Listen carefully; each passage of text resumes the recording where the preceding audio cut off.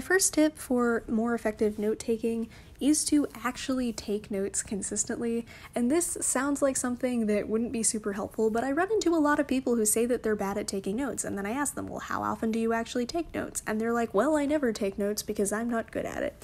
The fact is, taking notes is like any other skill. The only way you're going to get better is if you practice over a period of time, and once you start taking your notes more consistently, you will develop a style of note-taking that works for you. It just might take you a little bit longer if you're not someone who's used to doing it.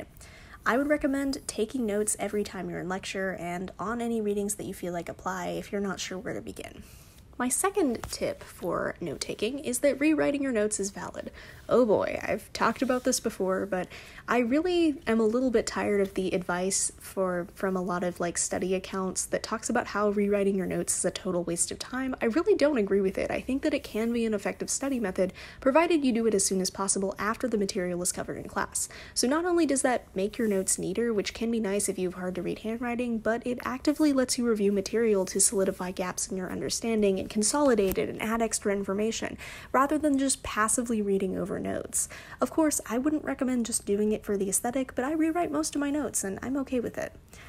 My third tip is that handwriting your notes is more effective than typing your notes, in most cases. In some cases, there are people who genuinely do need to type their notes, and that's okay too, but most studies show that typing your notes in lecture means that they're less effective at helping you remember the information that's covered, and this is because when you type, you're more likely to copy down information verbatim because most people type faster than they can write. And when you handwrite your notes, you have to pick and choose what to write down because you can't go quite as fast, and you're more likely to convey the information in your own words. If you like the convenience of digital notes but want to handwrite for better retention, consider taking your notes on a tablet with a program like GoodNotes, which lets you handwrite with a stylus, but good old-fashioned pen and paper works just as well, if not better, and I'm a pen and paper person myself. My fourth tip is one that I really never thought I'd have to tell people about, but here we go, I guess. Functionality is way more important than any kind of aesthetic. I was a little bit worried about posting my How I Take My Notes video because I thought a lot of people would say that my note-taking style is too extra, because that's what I've heard from people whenever I show people my notes in real life. They're always like, you must spend so much time on this, it must take so much time, and I'm like, well, it works for me and it really doesn't take that much time. So I was a little bit worried that I would be promoting something that people found to be unrealistic, because it's my personal style of note-taking. But I then ran into my comments section, and I saw a lot of people who were like, this is so great that you're posting a minimal note-taking tutorial. I also had some really nasty comments about how they didn't like my handwriting and some other stuff. I got a lot of comments about how it was a really realistic note-taking method for everyone. And I was flattered by this, but I was also a little bit surprised and a little bit concerned because it's my personal note-taking style. I don't necessarily think that it would work for anyone, and I have a lot of stationery that I use in the video. So it's really not about the stationery at all, by the way. I just want to let people know. But the other thing that I want to say is that you shouldn't feel the need to worry about drawing fancy diagrams or putting calligraphy titles or having handwriting that looks like a computer font whenever you take your notes. That's not a realistic expectation to set for yourself all the time. My notes don't always look like a work of art, and that's okay. Honestly, these study accounts are absolutely rotting some of your guys' brains, so you should just try to disengage from some of that content and worry about making your notes as effective as possible instead of as fancy as possible. My fifth tip is one about different kinds of classes, and for humanities classes, I found it more helpful to focus on large concepts when you take your notes. These seem to be more important for tests and exams and stuff, so concepts and vocab are more important. For STEM classes, on the other hand, I would recommend focusing on examples. Being able to apply concepts in these classes is way more effective than being able to just know the definitions of things, so if you are in a STEM class and they write down an example, that's not an excuse to zone out. I find that those are pretty helpful. My sixth tip is one for faster note-taking. And for faster note-taking, I'd recommend using a highlighter, a quick-drying gel pen, and correction tape. Honestly, all the fancy gel pens on the internet are really nice to write with and fun, but when you're taking notes in a fast-paced lecture, waiting for them to dry so your notes don't smudge can be a real hassle. And I'd recommend using pen that dries quickly as an alternative to some of these gel pens, even if they maybe aren't as aesthetic.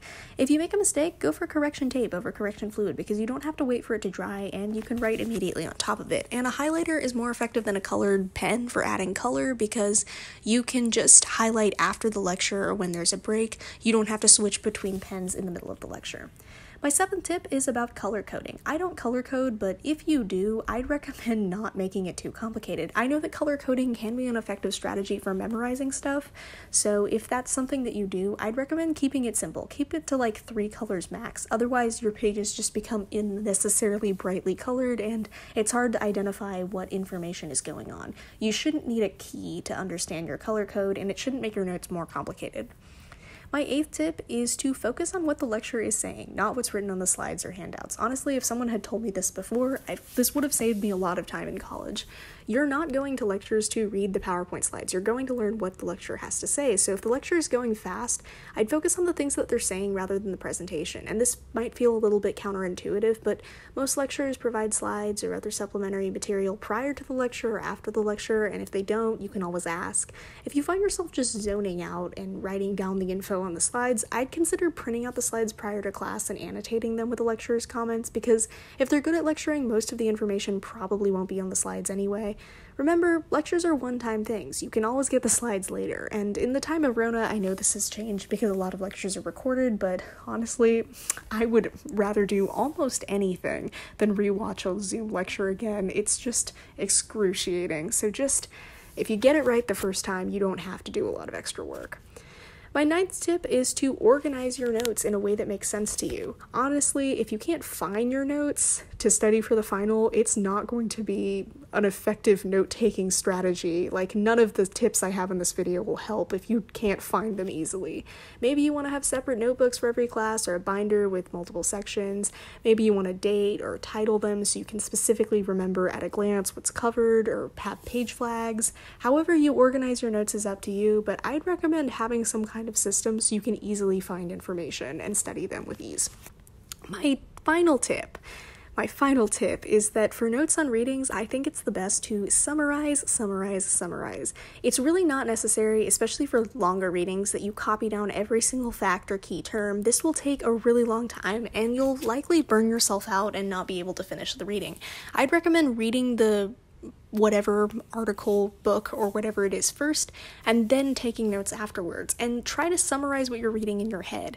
If you're taking notes while you're reading at the same time, try to write every paragraph as like 1 or 2 sentences, and this forces you to put the reading into your own words, active learning again, rather than painstakingly writing down extraneous information. So, anyway, those are my tips for smarter note-taking.